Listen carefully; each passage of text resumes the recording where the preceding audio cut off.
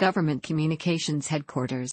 The Government Communications Headquarters, GCHQ, is an intelligence and security organization responsible for providing signals intelligence, SIGINT, and information assurance to the government and armed forces of the United Kingdom.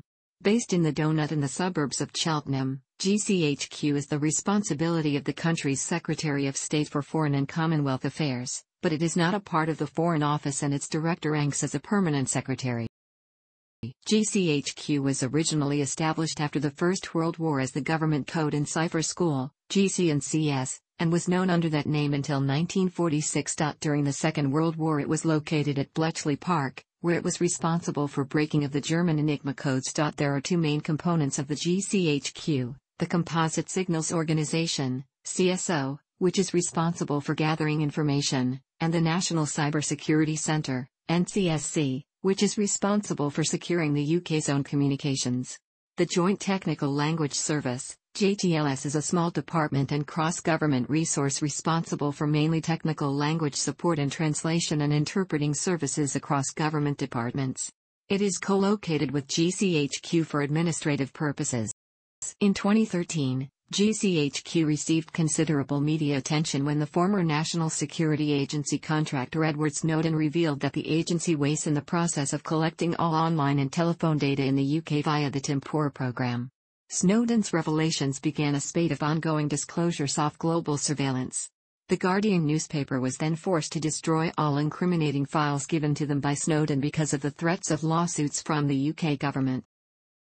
GCHQ is led by the director of GCHQ, Jeremy Fleming, and a corporate board, made up of executive and non-executive directors. Reporting to the corporate board is.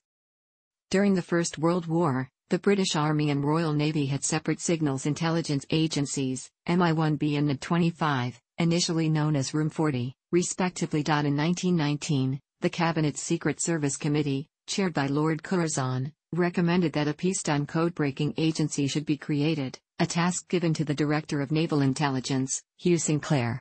Sinclair merged staff from NID-25 and MI1B into the new organization, which initially consisted of around 25 to 30 officers and a similar number of clerical staff. It was titled the Government Code and Cipher School, a cover name chosen by Victor Forbes of the Foreign Office. Alistair Denniston, who had been a member of NID-25, was appointed as its operational head. It was initially under the control of the Admiralty and located in Watergate House, Adelphi, London. Its public function was to advise as to the security of codes and ciphers used by all government departments and to assist in their provision, but also had a secret directive to study the methods of cipher communications used by foreign powers. GCNCS officially formed on November 1, 1919, and produced its first decrypt on 19 October. Before the Second World War, GCNCS was a relatively small department. By 1922, the main focus of GCNCS was on diplomatic traffic, with no service traffic ever worth circulating, and so, at the initiative of Lord Curzon, it was transferred from the Admiralty to the Foreign Office. GCNCS came under the supervision of Hugh Sinclair, who by 1923 was both the Chief of SIS and Director of GCNCS. In 1925, both organizations were co-located in different floors of Broadway buildings, opposite St. James's Park. Messages decrypted by GCNCS were distributed in blue-jacketed files that became known as BJs. In the 1920s, GCNCS was successfully reading Soviet Union diplomatic ciphers. However, in May 1927, during a row over clandestine Soviet support for the general strike and the distribution of subversive propaganda, Prime Minister Stanley Baldwin made details from the decrypts public. During the Second World War, GCNCS was based largely at Bletchley Park, in present-day Milton Keynes, working on understanding the German Enigma machine and Lorentz ciphers.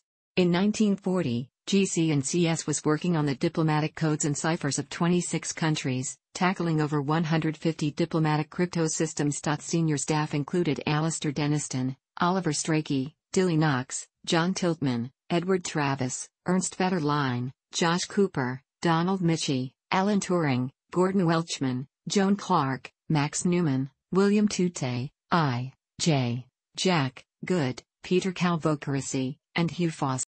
An outstation in the Far East, the Far East Combined Bureau was set up in Hong Kong in 1935, and moved to Singapore in 1939. Subsequently, With the Japanese advance down the Malay Peninsula, the Army and RAF codebreakers went to the Wireless Experimental Center in Delhi, India. The Navy codebreakers in Fikbi went to Colombo, Ceylon, then to Kilindini, near Mombasa, Kenya. GC&CS was renamed the Government Communications Headquarters in June 1946. GCHQ was at first based in Eastcote, but in 1951 moved to the outskirts of Cheltenham, setting up 2 sites there. Oakley and Benall. Duncan Campbell and Mark Hosenball revealed the existence of GCHQ in 1976 in an article for Time Out. As a result, Hosenball was deported from the UK. GCHQ had a very low profile in the media until 1983 when the trial of Jeffrey Prime, a KGB mole within GCHQ, created considerable media interest. Since the days of the Second World War, US and British intelligence have shared information. For the GCHQ, this means that it shares information with, and gets information from, the National Security Agency, NSA, in the United States.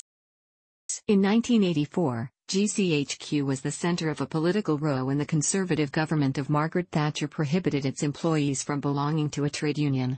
It was claimed that joining a union would be in conflict with national security. A number of mass national one-day strikes were held to protest this decision, seen as a first step to wider bans on trade unions. Appeals to British courts and European Commission of Human Rights were unsuccessful. The government offered a sum of money to each employee who agreed to give up their union membership. Appeal to the ELO resulted in a decision that government's actions were in violation of freedom of association and protection of the right to organize convention. The ban was eventually lifted by the incoming Labour government in 1997, with the Government Communications Group of the Public and Commercial Services Union, PCSUS, being formed to represent interested employees at all grades.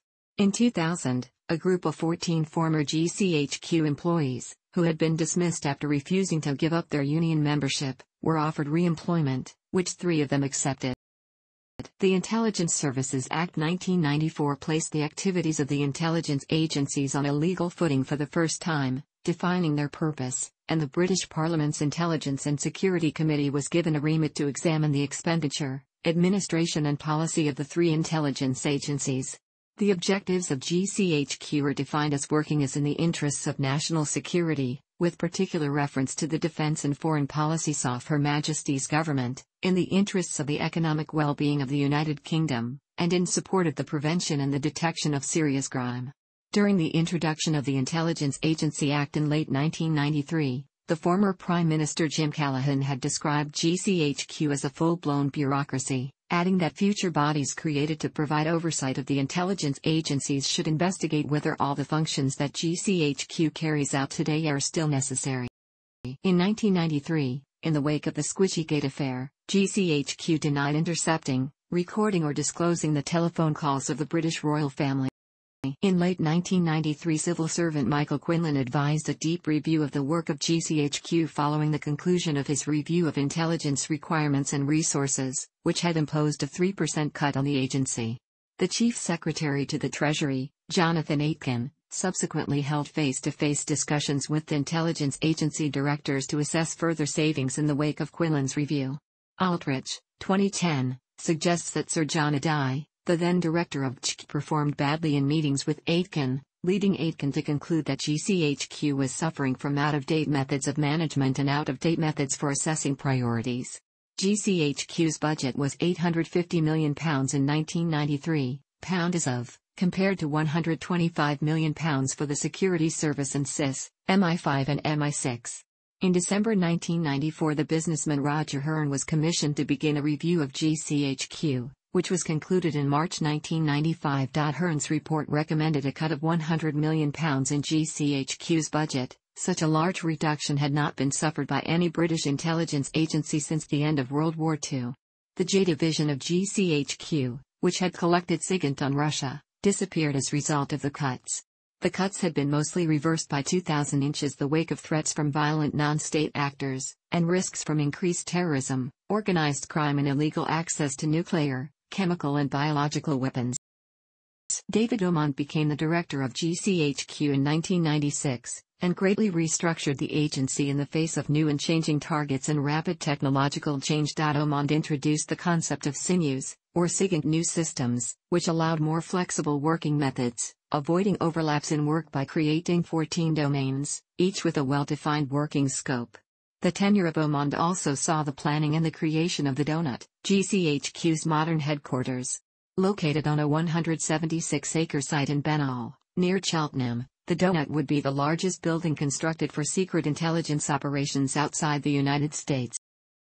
Operations at GCHQ's Chum Ham Kwok listening station in Hong Kong ended in 1994. GCHQ's Hong Kong operations were extremely important to their relationship with the NSA, who contributed investment and equipment to the station.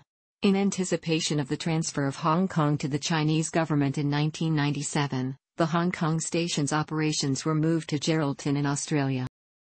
Operations that used GCHQ's intelligence gathering capabilities in the 1990s included the monitoring of communications of Iraqi soldiers in the Gulf War, of dissident Republican terrorists and the real IRA, of the various factions involved in the Yugoslav wars, and of the criminal Kenneth Noydad. In the mid-1990s, GCHQ began to assist in the investigation of cybercrime. At the end of 2003, GCHQ moved to a new circular HQ, popularly known as the Doughnut. At the time, it was the second largest public sector building project in Europe, with an estimated cost of £337 million. The new building, which was designed by Gensler and constructed by Carillion, became the base for all OFC's Cheltenham operations.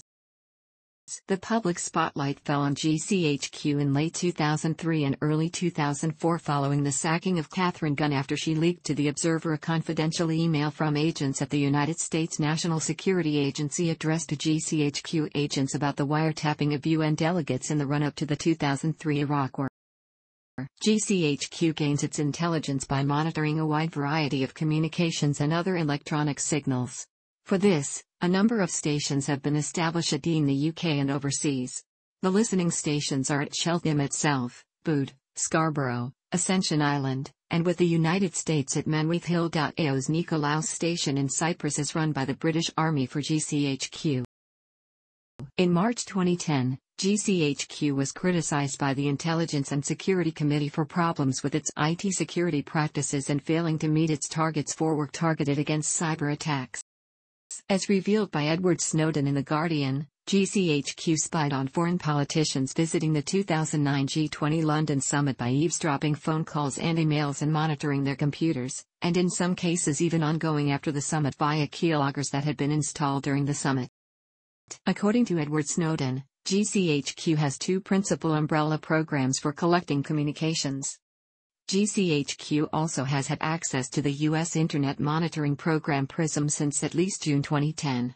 PRISM is said to give the National Security Agency and FBI easy access to the systems of 9 of the world's top Internet companies, including Google, Facebook, Microsoft, Apple, Yahoo, and Skype. In February 2014, The Guardian, based on documents provided by Snowden, revealed that GCHQ had indiscriminately collected 1.8 million private Yahoo webcam images from users across the world. In the same month, NBC and The Intercept, based on documents released by Snowden, revealed the Joint Threat Research Intelligence Group and the CNE units within GCHQ. Their mission was cyber operations based on dirty tricks to shut down enemy communications, discredit, and plant misinformation on enemies. These operations were 5% of all GCHQ operations according to a conference slideshow presented by the GCHQ.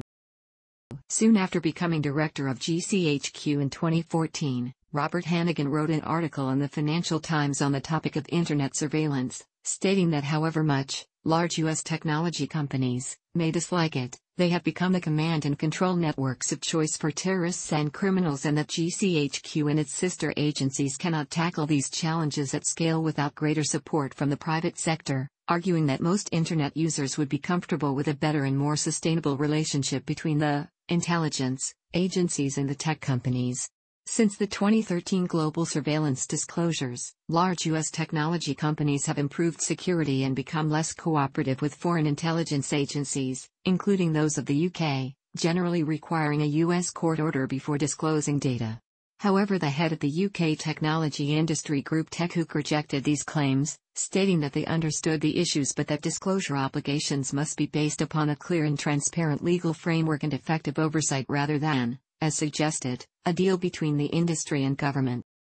In 2015, documents obtained by The Intercept from U.S. National Security Agency whistleblower Edward Snowden revealed that GCHQ had carried out a mass surveillance operation, codenamed Karma Police, since about 2008. The Karma Police operation swept up the IP address of Internet users visiting websites. The program was established with no public scrutiny or oversight. Karma Police is a powerful spying tool in conjunction with other GCHQ programs, because IP addresses could be cross-referenced with other data. The goal of the program, according to the documents, was either A. a web browsing profile for every visible user on the Internet, or B. a user profile for every visible website on the Internet.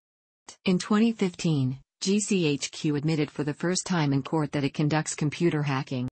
In 2017, U.S. Press Secretary Sean Spicer alleged that GCHQ had conducted surveillance on U.S. President Donald Trump, basing the allegation on statements made by a media commentator during a Fox News segment. The U.S. government formally apologized for the allegations and promised they would not be repeated. However, surveillance of Russian agents did pick up contacts made by Trump's campaign team in the run-up to his election, which was passed on to U.S. agencies. On October 31, 2018, GCHQ joined Instagram. As well as a mission to gather intelligence, GCHQ has for a long time had a corresponding mission to assist in the protection of the British government's own communications. When the Government Code and Cipher School, GCNCS, was created in 1919, its overt task was providing security advice. GCNC's security section was located in Mansfield College, Oxford during the Second World War. In April 1946, GCNCS became GCHQ, and the now GCHQ security section moved from Oxford to join the rest of the organization at Eastcote later that year.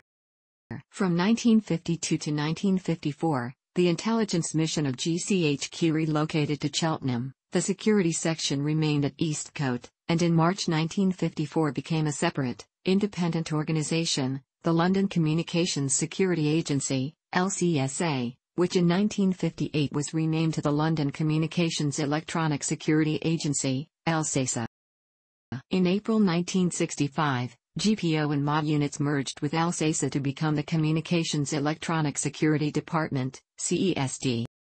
In October 1969, CESD was merged into GCHQ and becoming Communications Electronic Security Group, CESG. In 1977, CESG relocated from Eastcote to Cheltenham. CESG continued as the UK National Technical Authority for Information Assurance, including cryptography. CESG did not manufacture security equipment, but worked with industry to ensure the availability of suitable products and services, while GCHQ itself funded research into such areas, for example to the Centre for Quantum Computing at Oxford University and the Heilbronn Institute at the University of Bristol. In the 21st century, CESG ran a number of assurance schemes such as CHECK, CLOS, Commercial Product Assurance, CPA, and CESG-assisted products service caps. In late 1969, the concept for public key encryption was developed and proven by James H. Ellis, who had worked for CESG, and before it, CESD, since 1965. Ellis lacked the necessary number theory expertise necessary to build a workable system. Subsequently, a feasible implementation scheme via an asymmetric key algorithm was invented by another staff member, Clifford Cox, a mathematics graduate. This fact was kept secret until 1997. In 2016, the National Cybersecurity Centre was established under GCHQ, but located in London, as the UK's authority on cybersecurity. It absorbed and replaced CESG as well as activities that had previously existed outside GCHQ, the Centre for Cyber Assessment, CCA, Computer Emergency Response Team UK, CERT UK, and the cyber-related responsibilities of the Centre for the Protection of National Infrastructure, CPNI. The Joint Technical Language Service, JTLS, was established in 1955, drawing on members of the Small Ministry of Defence Technical Language Team and others, initially to provide standard English translations for organizational expressions in any foreign language, discover the correct English equivalents of technical terms in foreign languages and discover the correct expansions of abbreviations in any language. The remit of the JTLS has expanded in the ensuing years to cover technical language support and interpreting and translation services across the UK government and to local public sector services in Gloucestershire and surrounding counties. The JTLS also produces and publishes foreign language working aids under Crown copyright and conducts research into machine translation and online dictionaries and glossaries. The JTLS is co-located with GCHQ for administrative purposes. GCHQ operates in partnership with equivalent agencies worldwide in a number of bilateral and multilateral relationships. The principal of these is with the United States, National Security Agency, Canada, Communications Security Establishment, Australia, Australian Signals Directorate, and New Zealand, Government Communications Security Bureau, through the mechanism of the UK-US Security Agreement, a broad intelligence sharing agreement encompassing a range of intelligence collection methods. Relationships are alleged to include shared collection methods, such as the system described in the popular media as Echelon, as well as analyzed product. GCHQ's legal basis is enshrined in the Intelligence Services Act 1994 Section 3 as follows. Activities that involve interception of communications are permitted under the Regulation of Investigatory Powers Act 2000. This kind of interception can only be carried out after a warrant has been issued by a Secretary of State. The Human Rights Act 1998 requires the intelligence agencies, including GCHQ, to respect citizens' rights as described in the European Convention on Human Rights. The Prime Minister nominates cross-party members of Parliament to an Intelligence and Security Committee. The remit of the committee includes oversight of intelligence and security activities, and reports are made directly to Parliament. Its functions were increased under the Justice and Security Act 2013 to provide for further access and investigatory powers. Judicial oversight of GCHQ's conduct is exercised by the Investigatory Powers Tribunal.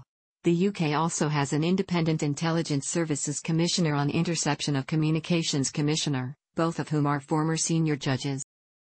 The Investigatory Powers Tribunal ruled in December 2014 that GCHQ does not breach the European Convention of Human Rights, and that its activities are compliant with Articles 8, right to privacy, and 10, freedom of expression, of the European Convention of Human Rights. However, the tribunal stated in February 2015 that one particular aspect, the data sharing arrangement that allowed UK intelligence services to request data from the US surveillance programs PRISM and Upstream, had been in contravention of human rights law prior to this until two paragraphs of additional information, providing details about the procedures and safeguards, were disclosed to the public in December 2014.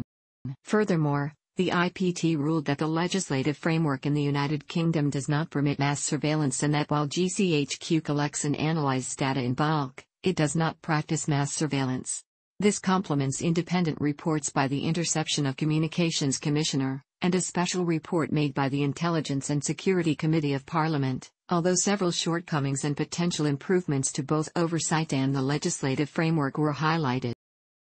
Despite the inherent secrecy around much of GCHQ's work, investigations carried out by the UK government after the Snowden disclosures have admitted various abuses by the security services. A report by the Intelligence and Security Committee, ISC, in 2015 revealed that a small number of staff at UK intelligence agencies had been found to misuse their surveillance powers, in one case leading to the dismissal of a member of staff at GCHQ, although there were no laws in place at the time to make these abuses a criminal offence. Later that year, a ruling by the Investigatory Powers Tribunal found that GCHQ acted unlawfully in conducting surveillance on two human rights organizations. The closed hearing found the government in breach of its internal surveillance policies in accessing and retaining the communications of the Egyptian Initiative for Personal Rights and the Legal Resources Centre in South Africa. This was only the second time in the IPT's history that it had made a positive determination in favor of applicants after a closed session. At another IPT case in 2015, GCHQ conceded that from January 2010, the regime for the interception/obtaining, analysis, use, disclosure and destruction of legally privileged material has not been in accordance with the law for the purposes of Article A2 of the European Convention on Human Rights and was accordingly unlawful. This admission was made in connection with a case brought against them by Abdelhakim Belhaj, a Libyan opponent of the former Gaddafi regime, and his wife Fatima Bouchar. The couple accused British ministers and officials of participating in their unlawful abduction, kidnapping and removal to Libya in March 2004, while Gaddafi was still in power. In 2015 there was a complaint the Green Party MP Caroline Lucas that British intelligence services, including GCHQ, had been spying on MPs allegedly in defiance of laws prohibiting it. GCHQ had introduced a policy in March 2015 that did not require approval by the Prime Minister, or any minister, before deliberately targeting the communications of a parliamentarian. Then Home Secretary, Theresa May, had told Parliament in 2014 that the Investigatory Powers Tribunal investigated the complaint, and ruled that contrary to the allegation, there was no law that gave the communications of Parliament any special protection. The Wilson Doctrine merely acts as a political convention. A controversial GCHQ case determined the scope of judicial review of prerogative powers, the Crown's residual powers under common law. This was Council of Civil Service Unions v. Minister for the Civil Service, 1985. AC 374, often known simply as the GCHQ case. In this case, a prerogative ordering council had been used by the Prime Minister, who is the Minister for the Civil Service, to ban trade union activities by civil servants working at GCHQ. This order was issued without consultation. The House of Lords had to decide whether this was reviewable by judicial review. It was held that executive action is not immune from judicial review simply because it uses powers derived from common law rather than statute, thus the prerogative is reviewable. The following is a list of the heads of the operational heads of GCHQ and GC&CS. The following are the stations and former stations that continued to operate through the Cold War. The GCHQ Certified Training, GCT, scheme was established to certify two main levels of cybersecurity training. There are also degree and master's level courses. These are: the GCT scheme was designed to help organizations find the right training that also met GCHQ's exacting standards. It was designed to assure high-quality cybersecurity training courses where the training provider had also undergone rigorous quality checks. The GCT process is carried out by APMG as the independent certification body. The scheme is part of the National Cybersecurity Program established by the government to develop knowledge, skills and capability in all aspects of cybersecurity and is based on the ISP skills framework. The historical drama film The Imitation Game, 2014, featured Benedict Cumberbatch portraying Alan Turing's efforts to break the Enigma code while employed by the government code and cipher school. GCHQ units. GCHQ specifics. UK agencies. Elsewhere. Thanks for watching. Don't forget like the video and don't forget to subscribe.